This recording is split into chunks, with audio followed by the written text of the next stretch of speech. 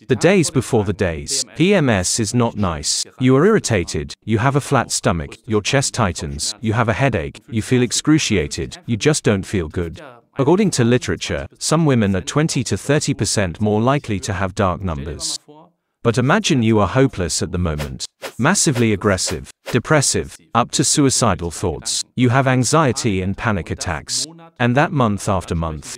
Then we don't talk about PMS, but PMDS.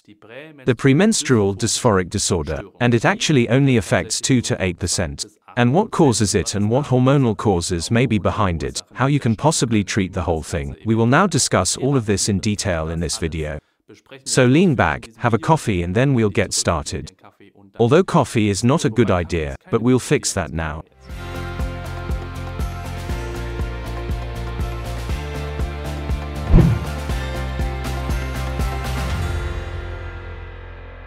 So we have clarified one thing. PMS is the premenstrual syndrome. According to literature, this affects about 20 to 30%. PMDS affects 2 to 8%. Let's go through a very simple calculation example. Let's say 3% are affected by PMDS. That means women in Germany have about 15.3 million in the age where PMDS is common. These are just women in the fertile age between 20 and 50. Then we come to say and write 450,000 affected women per cycle. 500,000 women per cycle are affected by PMDS. That's a lot and yet little is written about it, let alone taught. We'll change that here. Who does it affect? Which woman is predestined for it?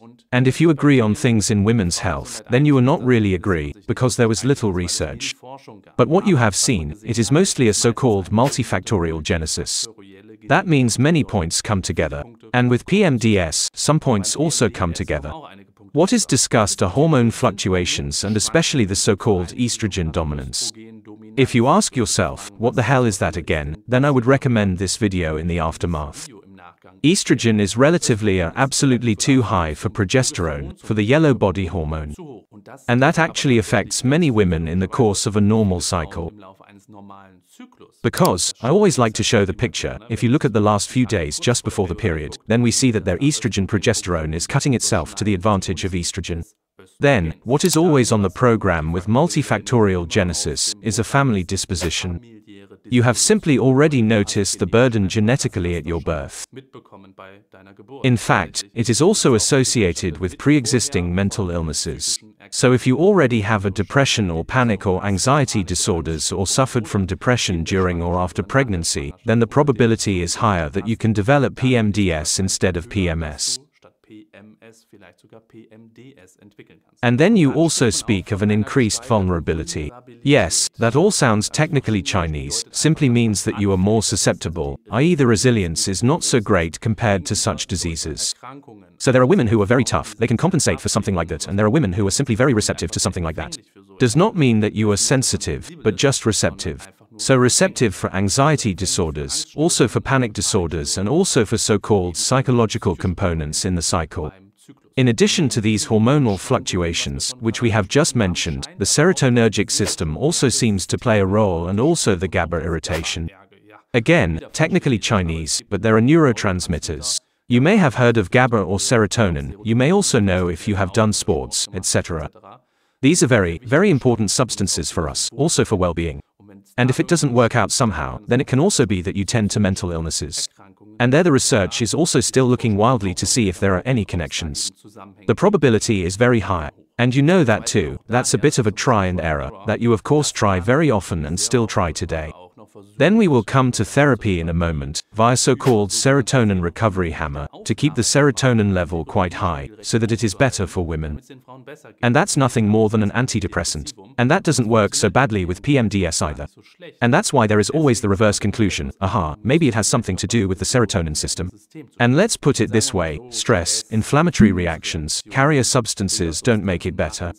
And with the carrier substances, I'll get to that in a moment, we're also talking about caffeine, unfortunately. It doesn't mean that you can never drink coffee for 30 days of your life in a cycle. But just a week before the period, you might want to give up on it and see if it gets better or not. But there are also other carrier substances. Yes, then we'll stay with the carrier substances for a moment. Because they actually almost always resemble each other. Histamine is also such a buzzword, doesn't make it easier in the cycle either. I would also like to talk about food in the cycle in particular. Sugar, especially the refined sugar, the sugar that doesn't do much for us, that puffs up quickly, but drives the insulin level up. This, in turn, also has an effect on the hormone balance, not so many people know. Histamine and insulin are two important substances that also regulate the cycle and could of course cause problems. And maybe some people don't even know that caffeine is produced in the same way by an enzyme induction in the liver.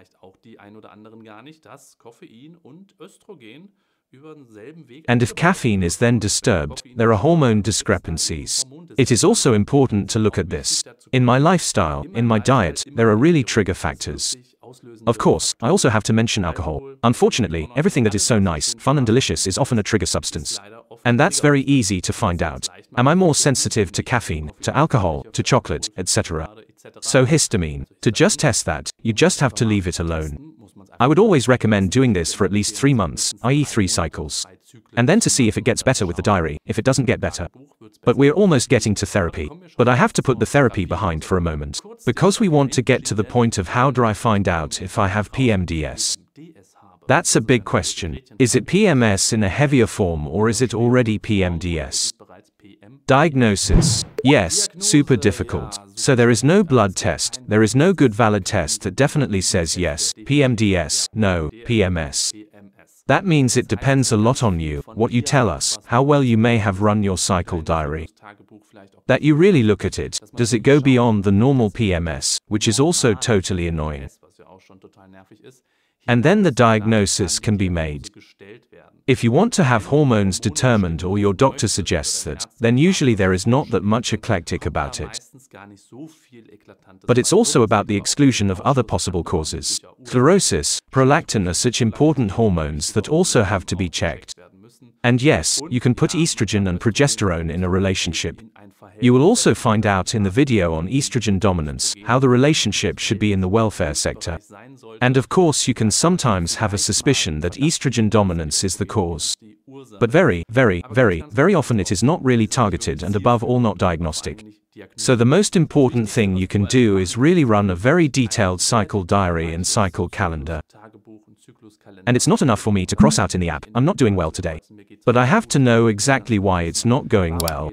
What's going on? Is it a panic attack? Is it aggressiveness? When did it start? When does it stop? These are important points to distinguish it from depression, for example. Most of the time and very often it is the case that these symptoms disappear completely with the use of the bleeding. But if that lasts, you have to think about other diagnoses. Online you can also find various questionnaires for PMDS. But there are no standardized and scientifically standardized questionnaires yet, which we can now use as a diagnosis criterion.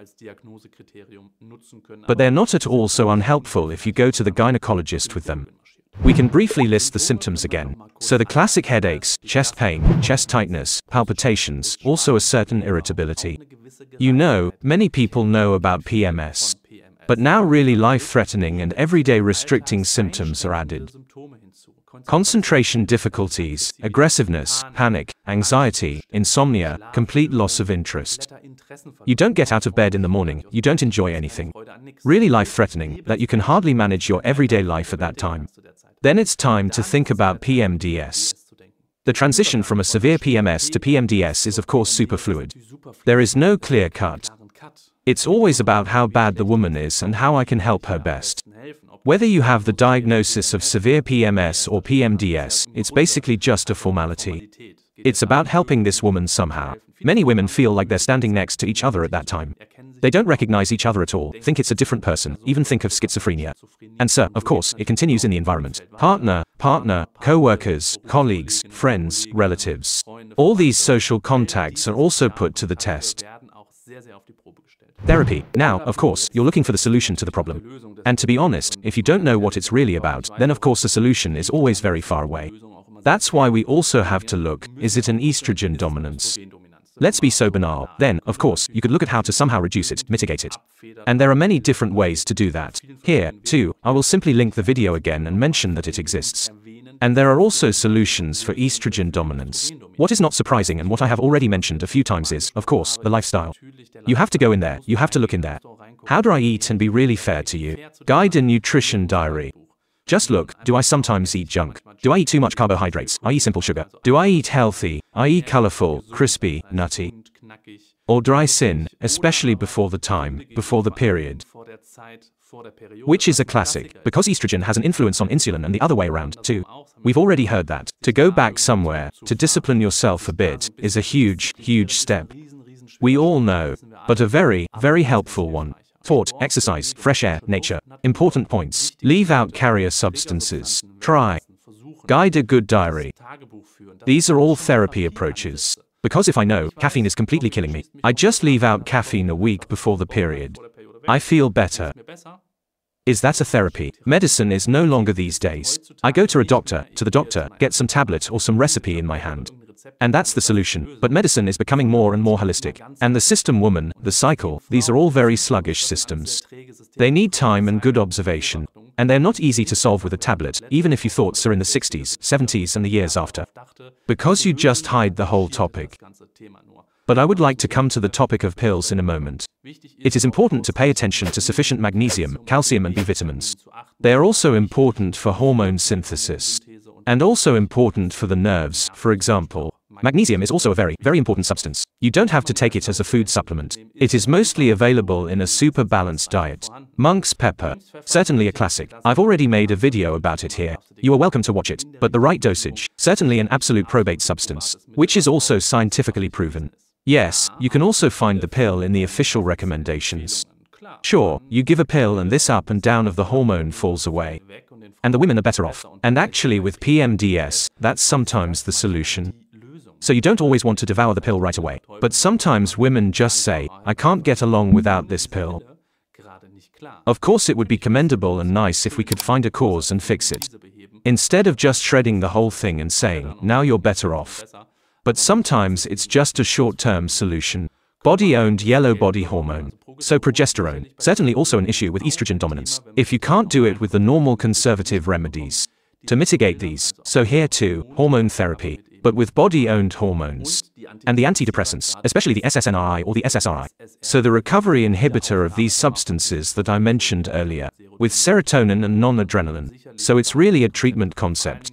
Especially if the psychological component is predisposed to depression, etc. Monk's pepper is a tricky thing. There's a lot of nonsense on the market. What you can do right, I'll tell you here in this video. Nutrition and cycle are super important. I would also recommend this video to you. And the most important thing, of course, so that I can make more of these videos. To help you, to help yourself. You can click down here. No, somewhere here. Subscribe. And then you won't miss anything here either. See you in the next video.